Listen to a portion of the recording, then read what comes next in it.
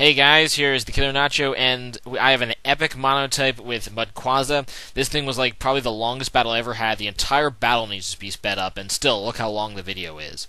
But yeah, so I taunt right off the bat with Tyranitar, then set up a Dragon Dance. I know he's going to U-turn here, but I know it wouldn't do too much to me. He goes out into Jirachi, and I'm just kind of hoping it's not a Scarfrachi because I have Earthquake on this thing, but it is a Scarfrachi.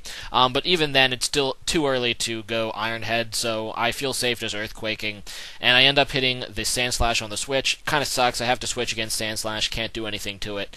So he goes Earthquake on the switch, and I go into Breloom, which takes the Earthquake quite nicely. And I'm just going to Spore to get something to sleep, and he goes out into a Cress, which is considered yellow according to Bulbapedia. And Bulbapedia just uses whatever the Pokedex says the colors are. There's a few weird Pokemon. I'll leave the link in the description to the list that we were going by. But yeah, so Crest is considered yellow. His team is yellow. I have green, if you didn't figure it out already. But as you can see, this is a Rest Talking Cresselia, which is actually really bad for me, because that means I really don't have a good counter for it. In my entire team, I don't have a good counter for it because my Tyranitar doesn't carry Crunch. I kind of wish I carried Crunch now, but instead I carried the Taunt, which kind of helped against Uxie, but at this point, I'd really, really like to have the Crunch. Anyway, as you can see, I'm just hoping that it'll stay asleep long enough for me to kill it, but he does survive and go rest, and he gets all that HP back. Unfortunately, Seed Bomb is a 5-hit KO on this thing. I end up getting a crit, and it does, by the looks of it, more than half. So I'm thinking, okay, maybe min-max damage, maybe 2 more Seed Bombs, because I'm faster than this thing. I get 2 more Seed Bombs on this thing. I'm hoping that 2 Seed Bombs after that gay crit is able to kill it, and it does look like it might be able to, so I go for the Seed Bomb again.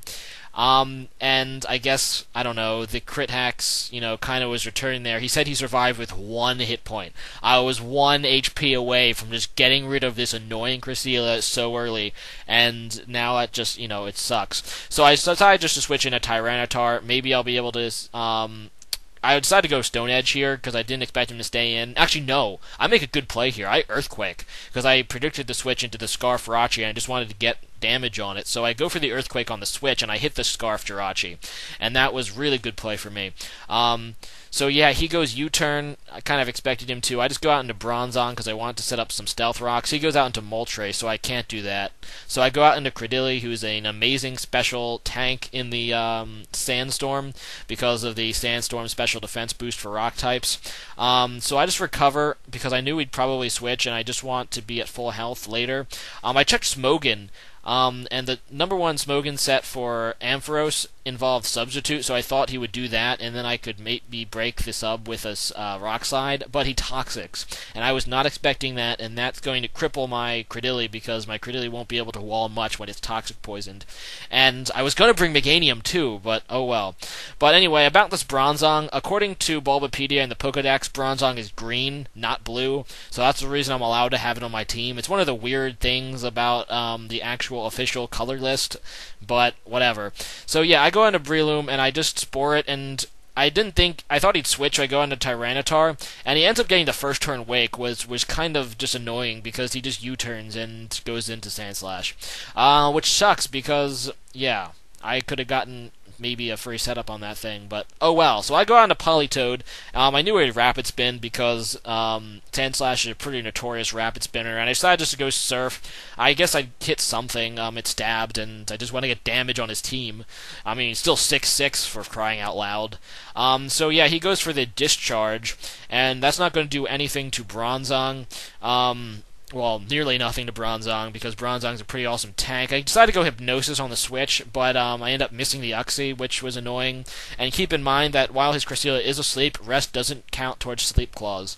So, yeah, I decided to set up Stealth Rocks as he yawns. I decided to switch now into somebody who was already status conditioned, so he couldn't yawn me. But he just U-turns and goes out into Sandslash against my Credilli. Basically just a Rapid Spin. I knew that's what he was planning to do, but at least it gives me an opportunity to Toxic it, so at least he won't be gaining health anymore.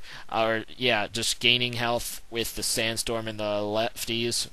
But so that keeps him from gaining health. I just go for the recover, knowing he'd probably switch, and I want to have Credilli back to pretty good health for later in the battle. So I go into Breloom as he U-turns, and he goes out into Moltres again. And I kind of figured he would go Air Slash, but Politoed's still a great special wall. So he does Air Slash, and it does. I'm hoping it's not a 2-hit KO. But he actually carries a hidden power, Electric or Grass, not really sure which, but that kills Politoed. That was weird because most Moltres carry hidden power fighting, so I don't know. So I decided to reveal my last Pokemon, Flygon, and yeah, it's a Scar Flygon, so I just go for Stone Edge, and that'll kill the Moltres. And the first 2 Pokemon in the battle finally died. I mean, this is actually, I think like 15 minutes into the battle, and finally the first Pokemon dies. But anyway, I just go Toxic, end up hitting the Crest here, as he Heal Bells with Ampharos, which sucks because that gets rid of the Toxic on, what's it called, Sandslash. Anyway, so his Crest is Toxic Poison, which really isn't too helpful because of the rest, so I decided to go out on Tyranitar, knowing I can live an attack from that thing due to the Sandstorm special defense boost for rock types, and I just go for the Stone Edge as he goes out into Sandslash. Pretty good move for him. So he goes Stone Edge on my switch as I go into Breloom. Breloom resists that anyway, and I'm just going to go Seed Bomb, hoping to do significant damage to it, and I get to Red, which is really helpful, knowing that it'll die later, hopefully.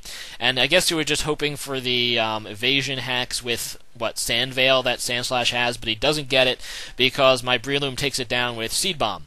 So he goes out into Crest once again and just Ice Beams, and that's going to not do anything to Bronzong. And yeah, I decide he do his Charge Beam now. He's going to try to set up some special attack boost, so I just go for the Stone Edge once again. Now that his Sandslash is gone, he can't get rid of it, which is kind of helpful because in a battle like this where both of us are switching a lot, I don't want to be at the disadvantage that I'm the only one with Stealth Rocks on my side of the field, so it was important for me to get up those Stealth Rocks. So yeah, I go out into Credilli, and he gets the Ice Beam off the Rest Talk, which kind of sucks, but at the same time, not really. I'm just kind of Death Foddering Credilli here so I could get a safe switch into my Tyranitar.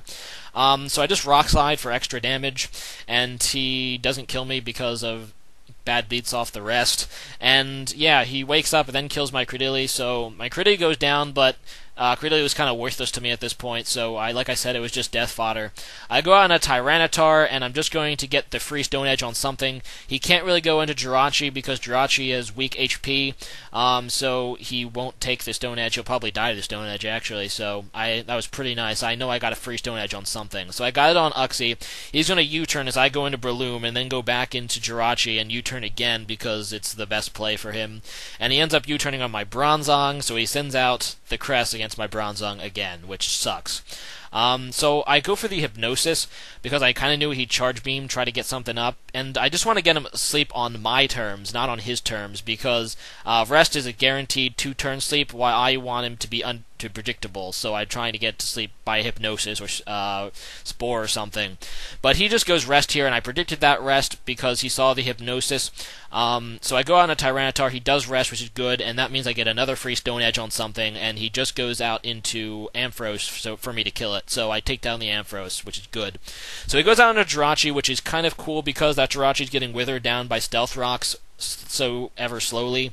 And yeah, I go out into Bronzong to take the U-turn. He goes out back into Uxie and U-turns again as I go for the Reflect.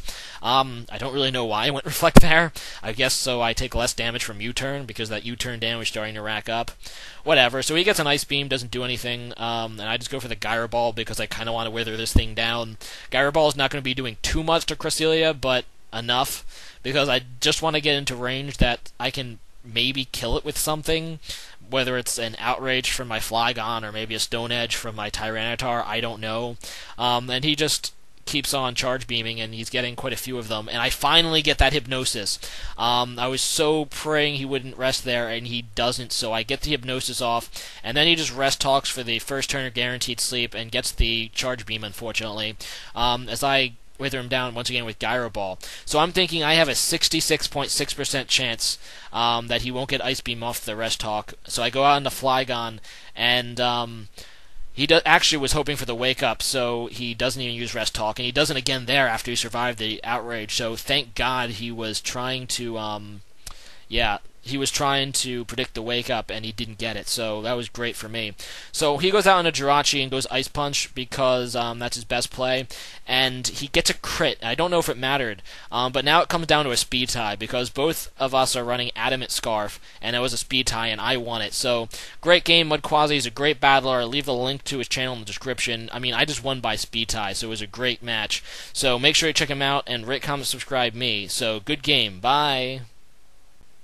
So yeah, me and Joltspult made a deal that if she dyed her hair red, I would shave my beard, and she dyed her hair red, so I am quite beardless at the moment.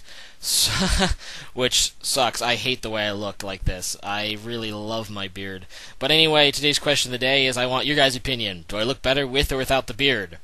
Alright, so leave a comment and see you guys next time. Bye. Also, and make sure you check out mUdQuAza. He's a cool guy and a fun battler.